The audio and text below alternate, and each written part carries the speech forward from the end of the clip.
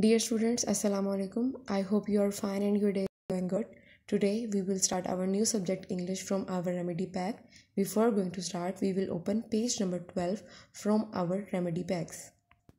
At page number 12, we are having our first question, and that is about reading and writing skills. It means that you will read any story of your choice and then you will write according to your ideas in an innovative way.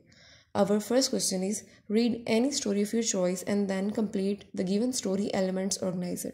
It means you are required to read any story and then you will complete this question number 1. Before going to start question number 1, first we will try to discuss these elements that are asked in question number 1. Let's have a look at these elements. Our first element is character. As you know, in any film or drama or story, some actors perform these stories or dramas or films. These actors are basically our characters. Second is setting. What is setting? Setting means basically the place where the whole drama or whole story or whole film is performed or took place. Our third element is problem.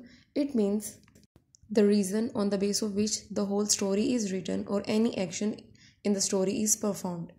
Our last element is solution. It means giving any kind of idea to resolve the problem or decide conclusion.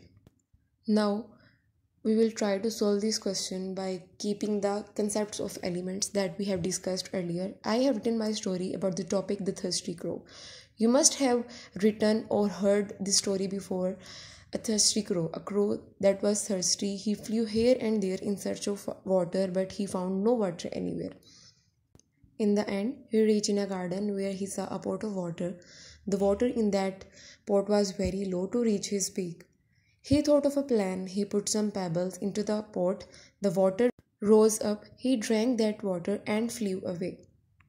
Now, by keeping this story in our mind, we will try to solve this question one by one. First element is character. As we have discussed earlier that characters are the elements that perform an action. So in my story, Crow is the performer of an action. So we will write the crow in the element character. Our next element is setting. As we have discussed earlier, setting is about the place where the whole action took place. So in this story, garden is the place where he saw a pot of water. Our next element is problem. As we have discussed earlier, that problem is basically the point on the base of which we write whole story. So in this story, the problem was that the crow was thirsty, but when he saw a pot of water, the water in that pot was very low to reach his beak. Our last element is solution. I hope you remember that we have discussed earlier an element solution. We give an idea to resolve the problem. So in this whole story, the solution is he put some pebbles into the pot, the water. He drank that water. Students, I hope you will get some help from this story. What you are required to do now, you will keep this concept and story in your mind and then you will write story of your own interest and fill this question. Thank you.